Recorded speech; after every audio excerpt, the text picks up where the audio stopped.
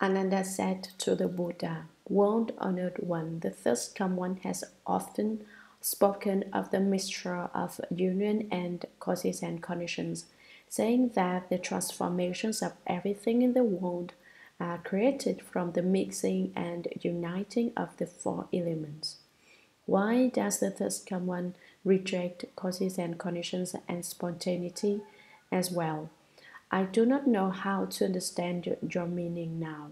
Please be so compassionate as to instruct us, living beings, in the final meaning of the middle way, in the dharmas which are not idle theories." The world-honored one then told Ananda, "You have renounced the small vehicle dharmas of the South hearers and those enlightened to conditions, and have resolved to diligently seek unsurpassed Bodhi. Because of that, I will now explain the foremost truth to you. Why do you still bind yourself up in the idle theories and false thoughts current among people of the world? Although you are very learned, you are like someone who can discuss medicines but cannot distinguish a real medicine when it is placed before you. The first command says that you are truly beautiful. Listen attentively now as I explain this point in detail for you and also for those of the future who cultivate the great vehicle, so that you all can penetrate to the real appearance." Ananda was silent and awaited the Buddha's holy instruction. "Ananda, according to what you said, the mixing and uniting of the four elements create the myriad transformations of everything in the world. Ananda, if the nature of those elements does not mix and unite in substance, then they cannot combine with other elements, just as empty space cannot combine with forms. Assuming that they do mix and unite, they are then only in a process of transformation in which they depend on one another for existence from beginning to end.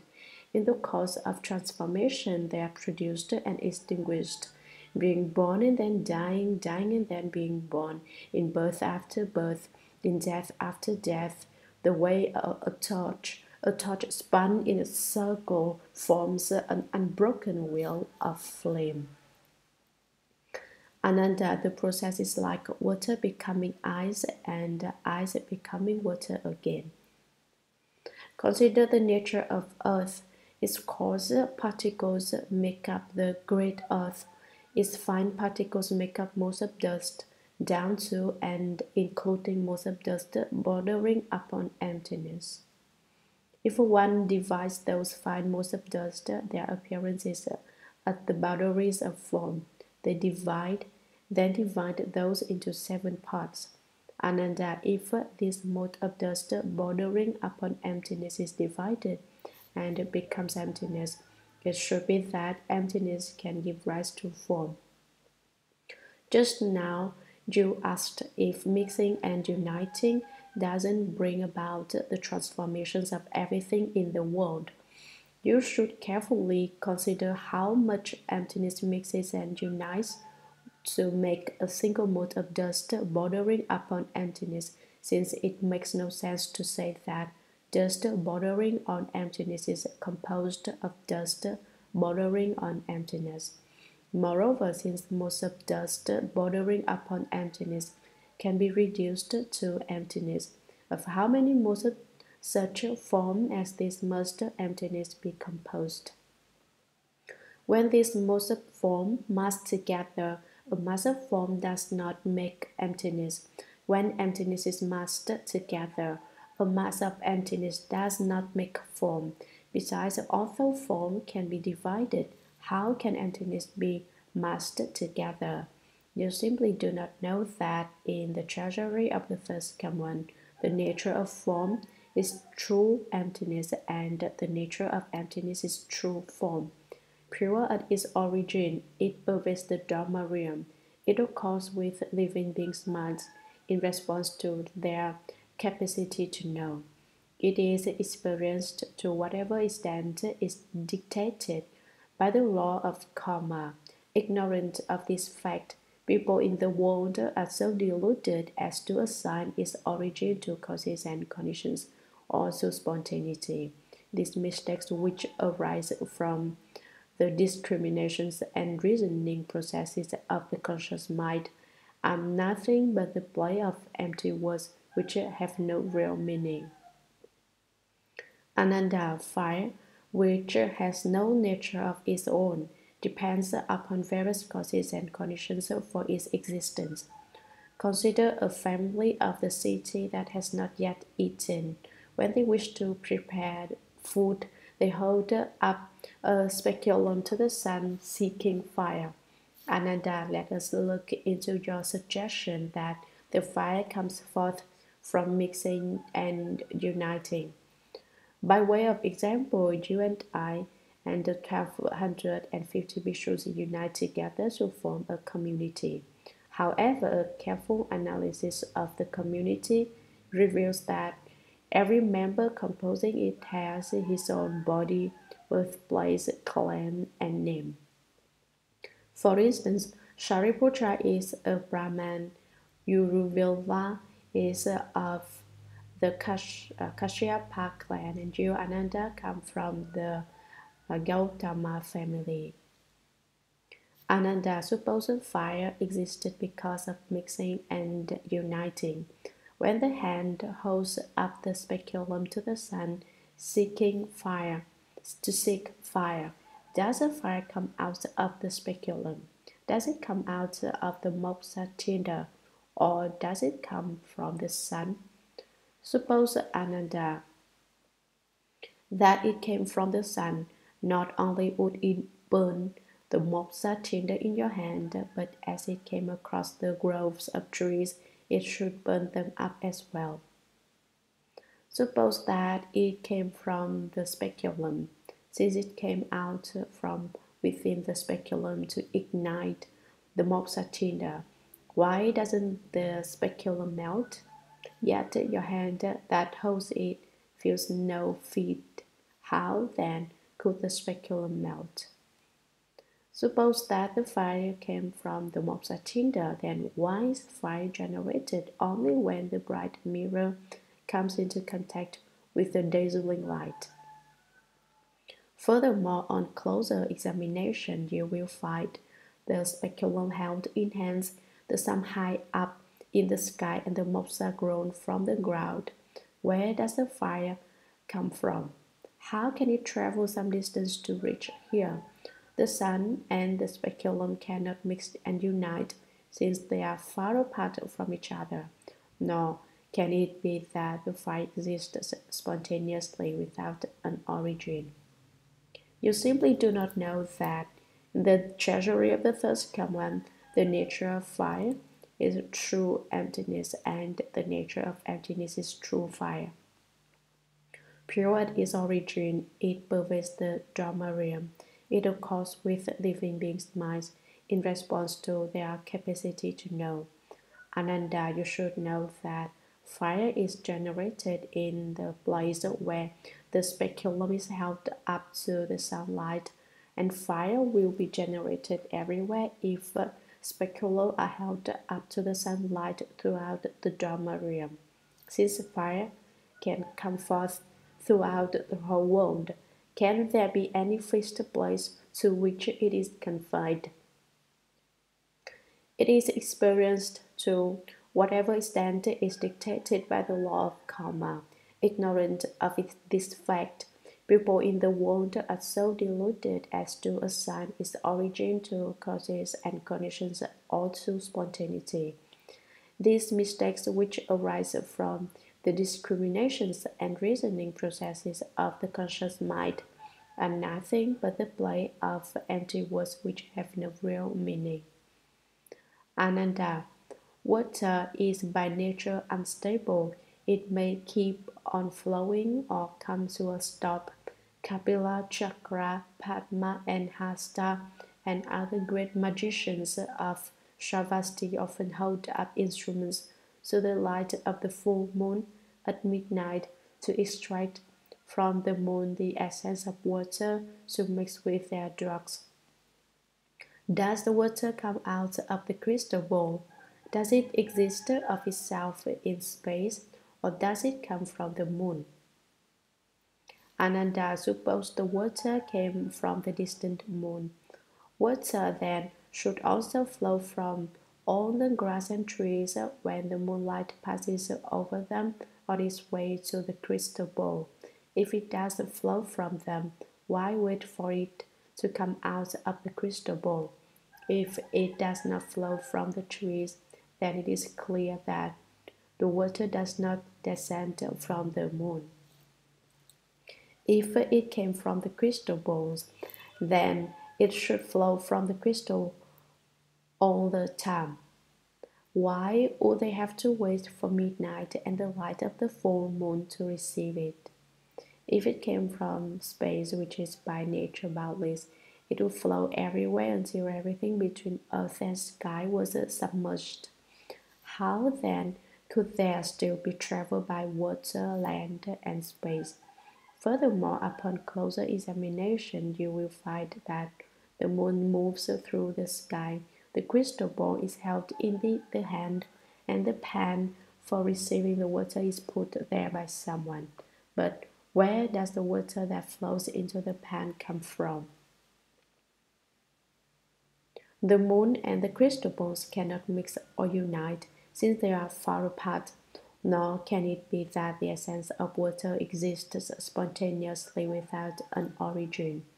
You still do not know that in the treasury of the first command the nature of water is true emptiness, and the nature of emptiness is true water. Pure in its origin, it pervades the Dharma realm. It accords with living beings' minds in response to their capacity to know. A crystal ball is held up at a certain place, and there water comes forth. If crystal balls were held up throughout the Dharma realm, then throughout the Dharma realm water would come forth. Since water can come forth throughout the entire world, can there be any fixed place to which it is confined? It is experienced to whatever extent is dictated by the law of karma. Ignorant of this fact, people in the world are so deluded as to assign their origin to causes and conditions or to spontaneity. These mistakes, which arise from the discriminations and reasoning processes of the conscious mind, are nothing but the play of empty words which have no real meaning. Ananda, by nature, the wind has no substance, and its movements and stillness are erratic. You always adjust your rope as you enter the great assembly. When the corner of your samgati brushes the person next to you, there is a slight breeze which stirs against that person's face. Does this wind come from the corner of the kashaya? Does it arise from emptiness, or is it produced from the face of the person brushed by the wind? Ananda, if the wind comes from the corner of the kashaya, you are then clad in the wind, and your kashaya should fly about and leave your body. I am now speaking Dharma in the midst of the assembly, and my robe remains motionless and hangs straight down. You should look closely at my robe to see whether there is any wind in it. It cannot be that the wind is stored somewhere in the robe either. If it arose from emptiness, why wouldn't the wind brush against the man even when your robe did not move? Emptiness is constant in nature, thus the wind should constantly arise. When there was no wind, the emptiness should disappear. You can perceive the disappearance of the wind, but what would the disappearance of emptiness look like? If it did arise and disappear, it could not be what is called emptiness. Since it is what is called emptiness, how can it generate wind? If the wind came from the face of the person by your side, It would blow up on you while you set your robe in order. Why would it blow backwards upon the person from whom it was generated? Upon closer examination, you will find that the robe is set in order by yourself. The phase blown by the wind belongs to the person by your side, and the emptiness is tranquil and not involved in movement. Where, then, does the wind come from that blows in this place? The wind and emptiness cannot mix and unite, since they are different from each other. Nor should it be that the wind spontaneously exists without an origin. You still do not know that in the treasury of the first command, the nature of wind is true emptiness, and the nature of emptiness is true wind. Pure at its origin, it pervades the Dharma realm. It occurs with living beings, minds, in response to their capacity to know. Ananda, in the same way that you, as one person, move your rope slightly and a small wind arises, so a wind arises in all countries if there is a similar movement throughout the Dharma realm, since it can be produced throughout the world. How can there be any fixed place to which it is confined? It is experienced to whatever extent is dictated by the law of karma. Ignorant of this fact, people in the world are so deluded as to assign their origin to causes and conditions or to spontaneity. These mistakes, which arise from the discriminations and reasoning processes of the conscious mind, are nothing but the play of empty words which bear no real meaning. Ananda, the nature of emptiness has no shape. It is only apparent because of form. For instance, Shravasti is far from the river, so when the Kshatriyas, Brahmans, Vaishyas, Shudras, Bharadvayas, Chandalas, and so forth build their homes there. They dig wells seeking water. Where a foot of earth is removed, there is a foot of emptiness. Where as many as 10 feet of earth are removed, there are 10 feet of emptiness. The depth of the emptiness corresponds to the amount of earth removed. Does this emptiness come out of the dirt? Does it exist because of the digging, or does it arise of itself without a cause? Moreover, Ananda, suppose this emptiness arose of itself without any cause. Why wasn't it unobstructed before the earth was dug?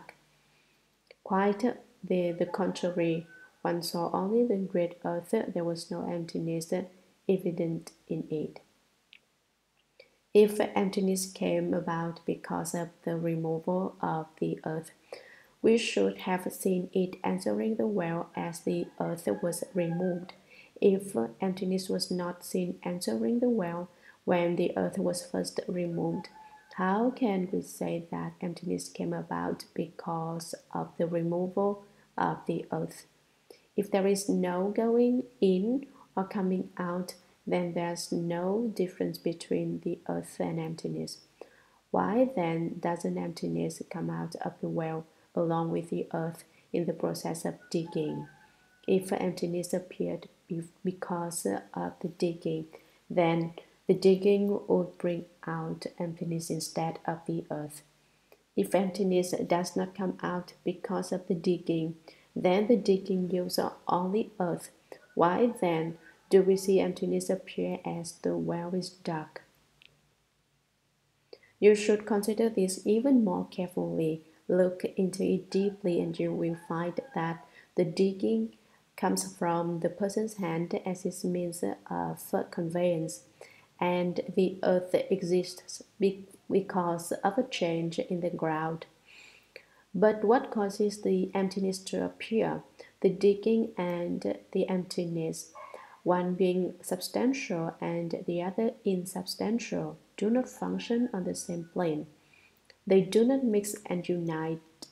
Nor can it be that emptiness exists spontaneously without an origin. Although the nature of emptiness is completely pervasive, it is basically unmoving. You should know that it and earth, water, fire, and wind are together called the five elements. Their natures are true and perfectly fused, and all are the treasury of the first common, fundamentally devoid of production and extinction. Ananda, your mind is murky and confused, and you do not awaken to the fact that the source of the four elements is none other than the treasury of the first come one. Why do you not take a look at emptiness to see whether it is subject to such relativities as coming and going? You do not know at all that in the treasury of the first come one, the nature of enlightenment is true emptiness, and the nature of emptiness is true enlightenment. True at its origin, it pervades the Dharma realm. It occurs with living beings' minds in response to their capacity to know. Ananda, if in one place there is a well empty of earth, there will be emptiness filling up that one place. If there are wells empty of earth in the 10 directions, there will be emptiness filling them up in the 10 directions.